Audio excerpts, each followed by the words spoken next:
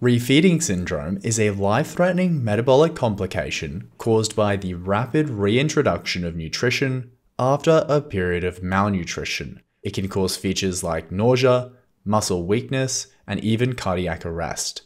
Patients are at high risk of developing refeeding syndrome if they have a BMI less than 16, weight loss of greater than 15% of their body weight in the last 3 months, little or no nutritional intake for the most part of 10 days, and a history of drug or alcohol use. The pathophysiology of refeeding syndrome is well known. In a starved state, circulating insulin levels drop low, and we start to increase gluconeogenesis. Moreover, some key vitamins are depleted, like thiamine, which also is known as B1. If you rapidly feed someone nutrition in this state of malnutrition, blood glucose levels raise dramatically. This triggers a massive insulin spike. When this insulin binds to cells, it causes phosphate, magnesium, and potassium to be driven into those cells from the blood.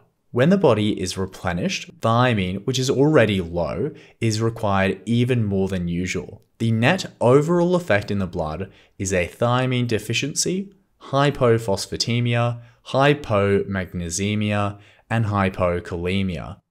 The clinical features of refeeding syndrome are just manifestations of these electrolyte imbalances. Thiamine deficiency leads to Wernicke Korsakoff syndrome. This is actually 2 different conditions, each representing a different stage of the disease. Wernicke encephalopathy is an acute syndrome. It presents with the classic triad of mental confusion, ophthalmoplegia, which means weakness of the eye muscles, and ataxia, or a strange or clumsy gait. Korsakoff syndrome refers to a chronic neurological condition. It has the classic triad of psychosis, anterograde and retrograde amnesia, confabulations, which is where you create false memories without the intent to deceive other people. Interestingly, most of the clinical features of the syndrome are actually due to hypophosphatemia. This can cause muscle, neurological, and cardiac issues. Depending on its severity, you can get muscle weakness and rhabdomyolysis, paresthesia and seizures, and arrhythmias, which can be fatal. Hypomagnesemia is actually very common in unwell people generally. It can present with a wide range of non-specific features because it has a role in multiple organ systems. The presence and severity of symptoms don't always correlate with serum magnesium levels.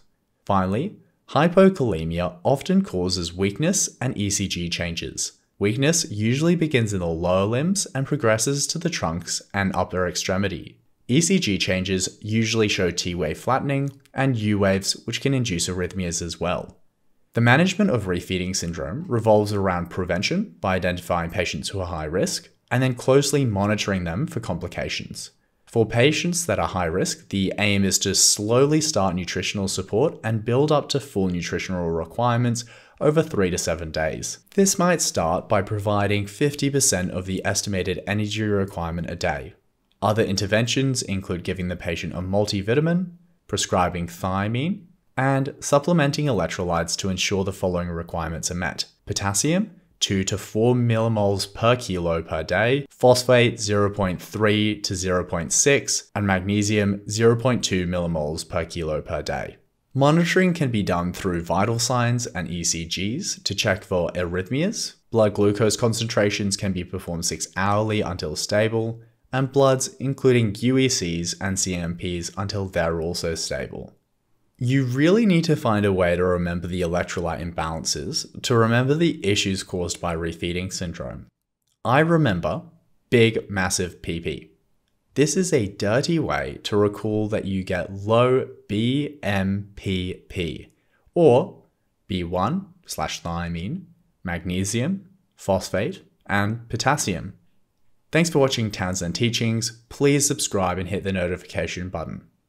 Bye.